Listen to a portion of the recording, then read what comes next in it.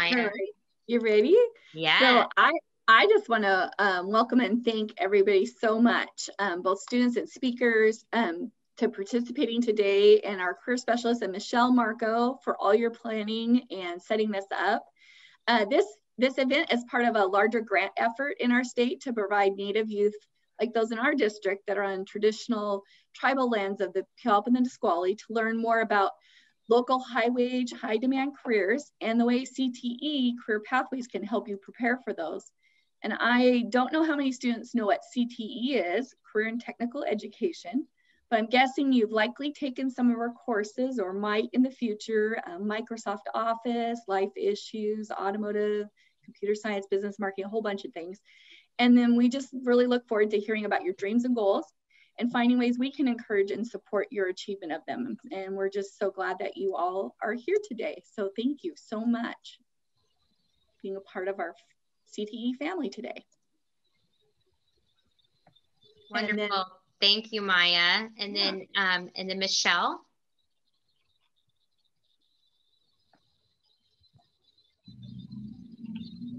Michelle Marco, kaun koigu ma ada ha employ yonda. My name is Michelle Marco and I am Kiowa. How are you? I am the Indian Education Specialist for the Puyallup School District. Would like to acknowledge, just like Maya said, that we are coming to you today from the traditional homelands of the Puyallup tribe who are still here today. They live, work, raise their children who go to school here on their ancestral land, the land of the Puyallup people. They take care of their community, practice their traditional ways, and speak the Tulshut seed language, just as their ancestors did.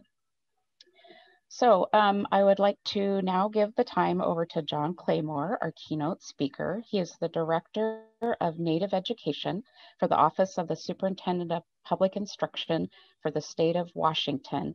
And John, I'll just have you introduce yourself too. Thank you so much. I appreciate it.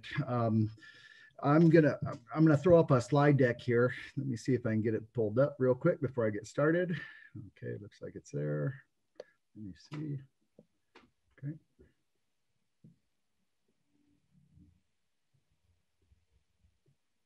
Let me get this situated here. Hold on. From beginning.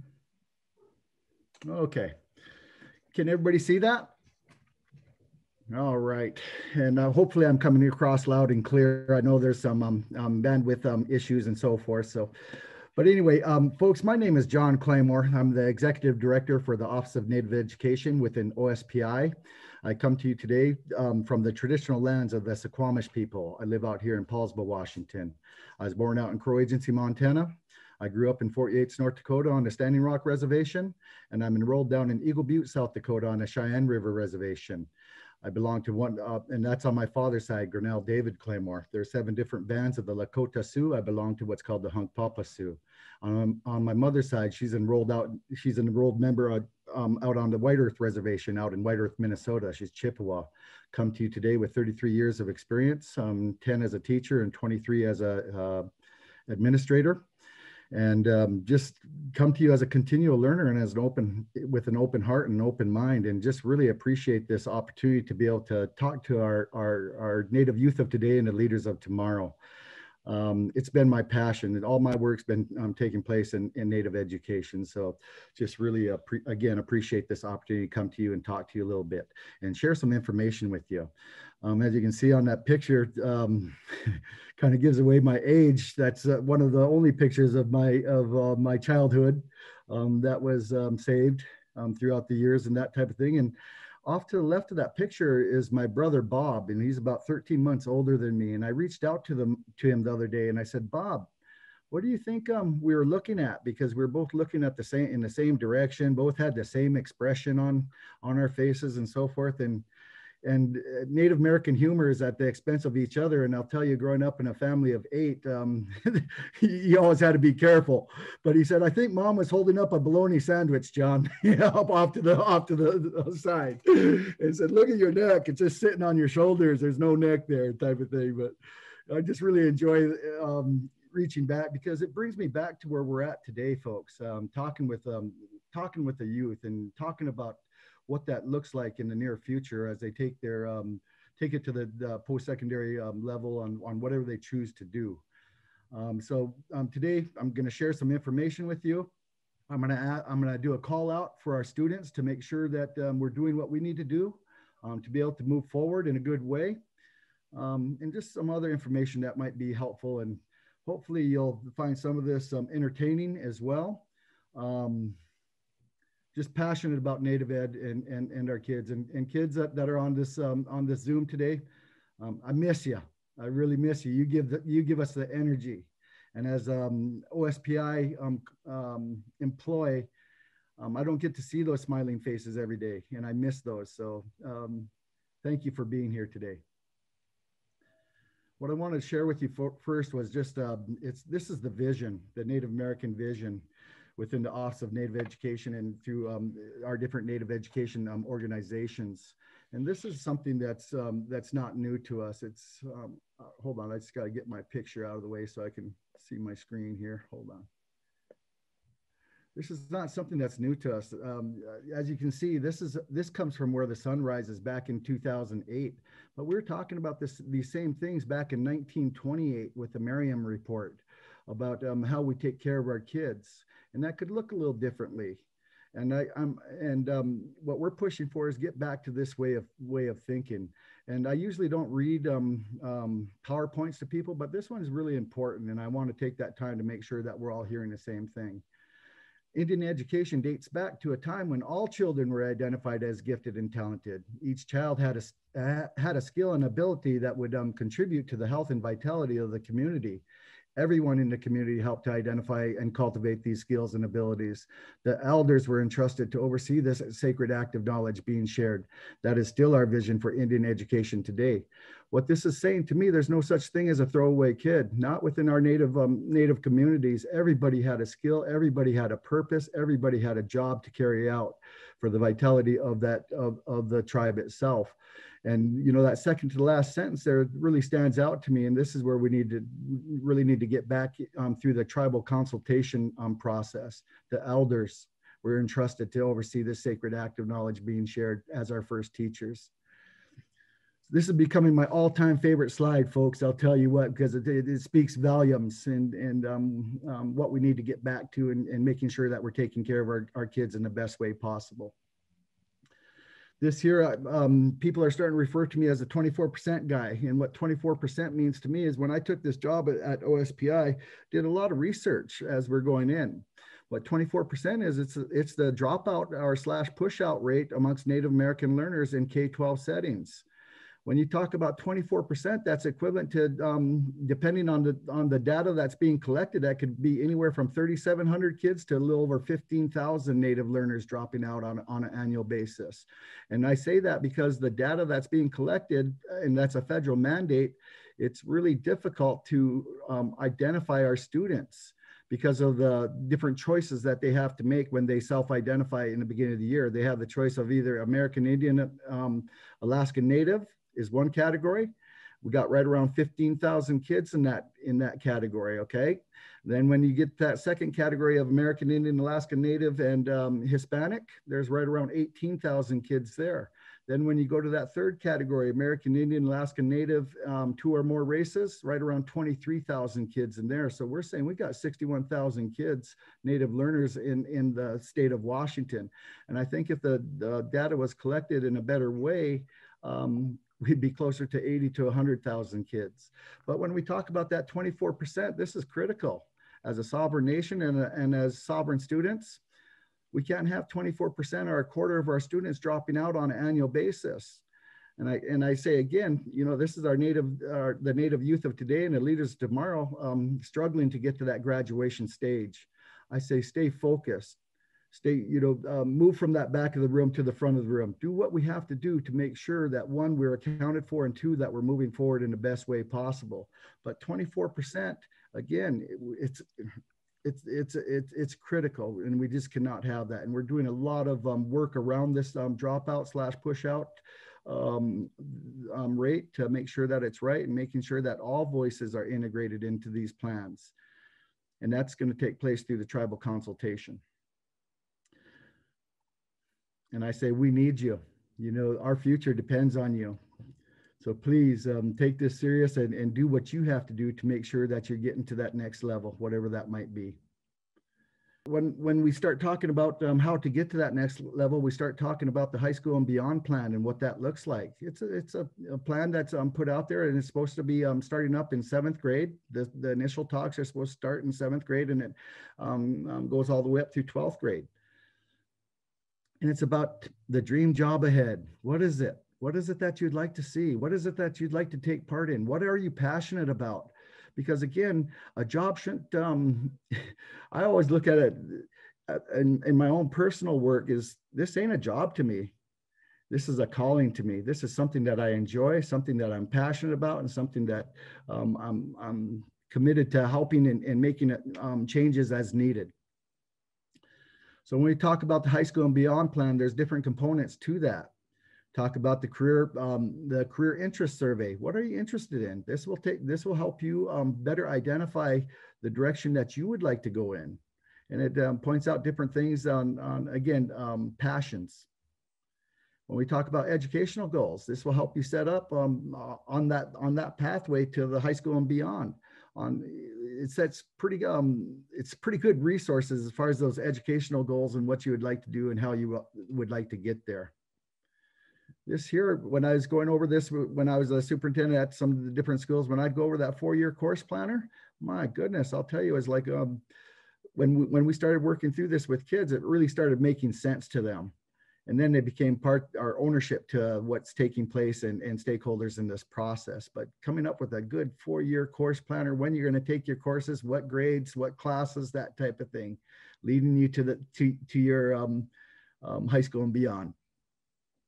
Resume or activity log. This is part of either 11th or 12th grade materials, or you'll be putting together a resume and keeping together an activity log on what that looks like.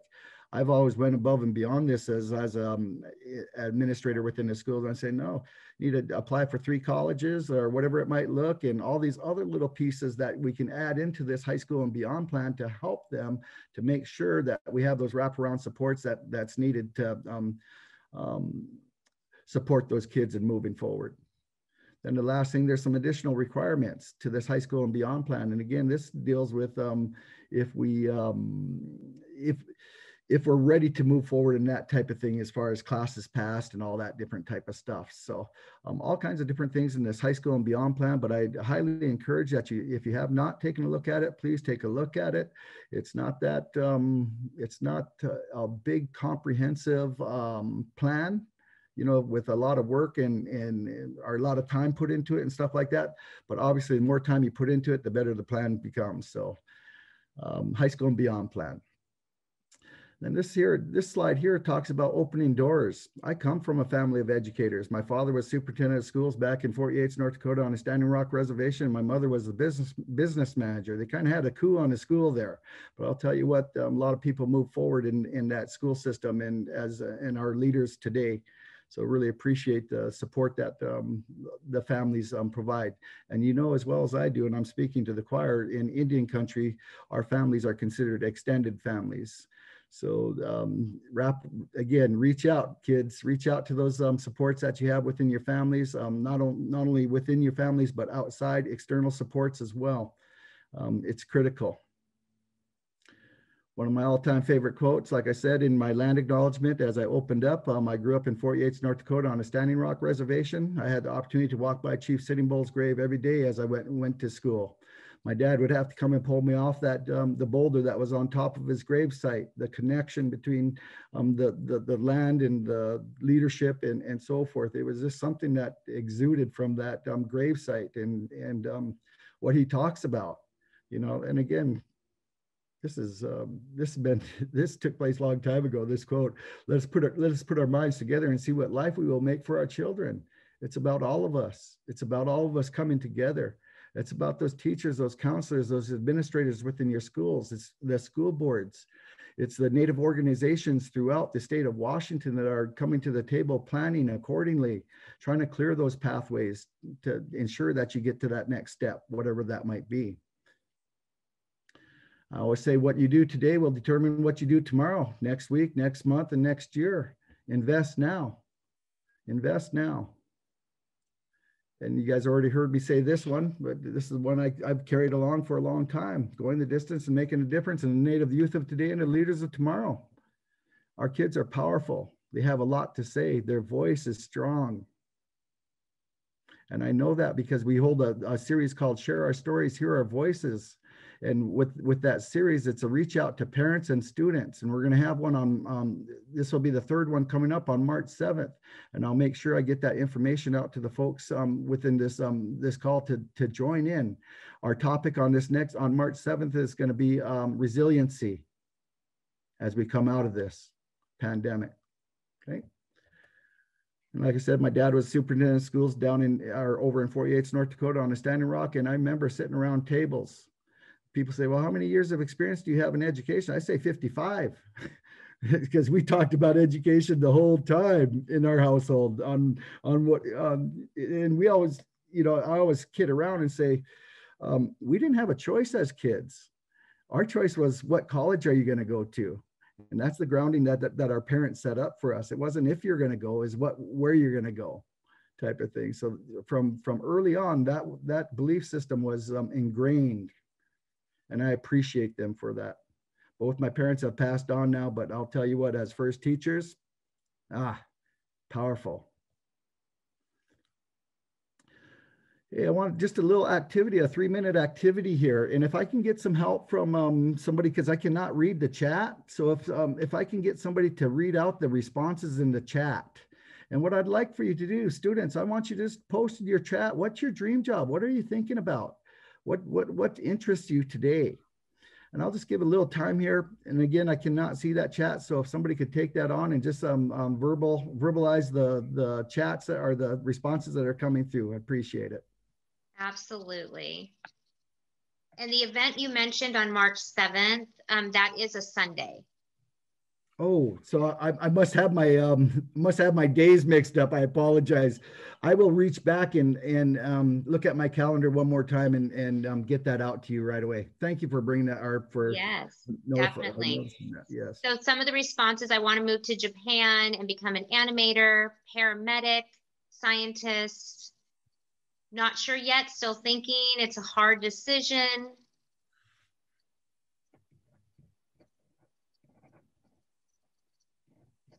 Crime scene photographer.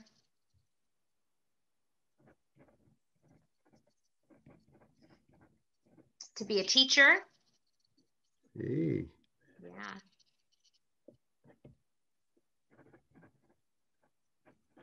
Chef or metalsmith, if I said that correct. A lawyer, but very interested in social studies, so they could combine law and social studies in a job. They would do that. We have someone that wants to be a nanny. Well, folks, I'll tell you what, those are all opportunities, and those are all good jobs. And if that's your dream, that's your passion, I encourage you highly to follow that. And again, wrap around with a support system to help you get there, to follow that dream and put yourself into that type of position. It just, it was like music to my ears when I heard teachers or a teacher. Because folks, I'll tell you what, you look around and so forth in the state of Washington, we don't have very many Native American teachers within. And what we're doing at the Office of Native Education is we brought in a new position to our office. Shandy Abrahamson is our new CTE tribal liaison position. And I'll tell you what, aligning again, programs of passion, I call them, something that the kids can grab onto and follow their dream is something that's very special. But one of the things that we're talking about within the Office of Native Education is how can we grow our own teachers? So that might be a CTE course that we're coming up, taking a cohort of students and taking them through this process. We got University of Washington on board, ready to help out and this and that and whatever else. So stay tuned on some of the really good work that's taking place in the Office of Native Education.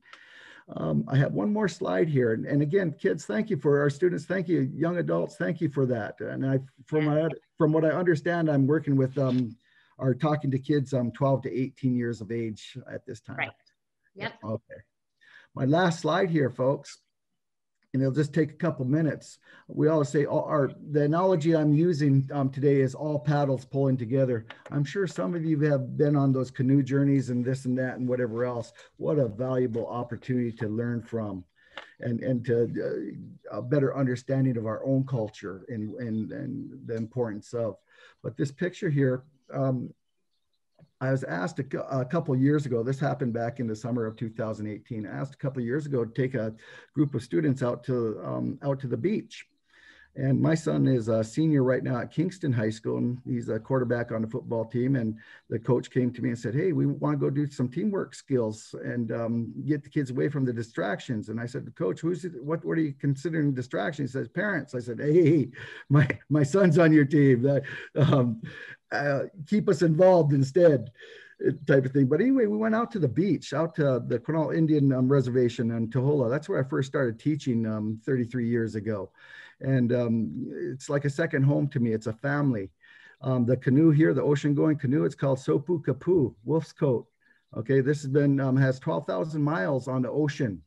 The skipper in the back, Richie Underwood, is like a brother to me. The lessons that he taught as we're going up and down the Quinault River with the salmon running under the canoe, to the flight of the eagle, to the transportation highway, water highways, was incredible. This canoe was put together without any type of measuring tool, folks. This is all off of traditional learnings.